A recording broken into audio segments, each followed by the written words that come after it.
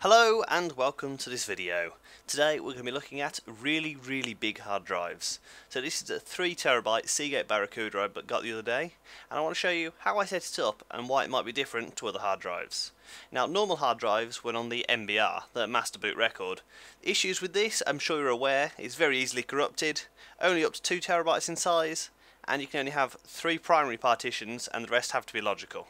So as you can see from point number 2 there, having an MBR format on this hard drive isn't going to work, so we're going to switch to something else called GPT.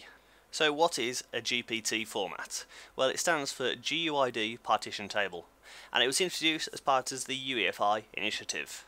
Now, I'm sure you've noticed that most motherboards nowadays come with a UEFI, not a BIOS, and I'm sure this was a major contributing factor to that.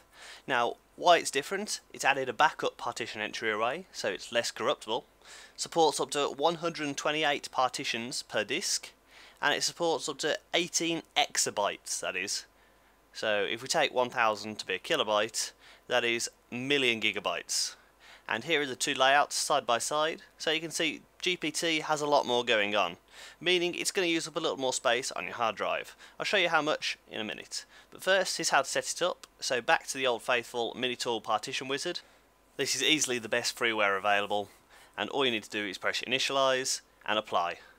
That'll sort everything out for you. It now becomes a GPT disk, so you've got 128 meg used up there, that's for the GPT reserved partition, and you have a GPT type on the partition. Note it's not a primary or a logical.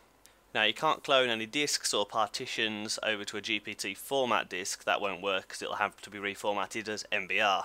So what you need to do is delete all the partitions on it, then reinitialize it. So if you've got a Windows installed on it and you want it as the primary, you've got to reinstall Windows. So here again, in closer detail, that's an MBR disk on the top, GPT in the middle and MBR on the bottom, but that's a primary Windows drive. So you can see just how much space it uses. But let's face it, you've just bought a 3TB hard drive. You're not interested, you've got loads of space.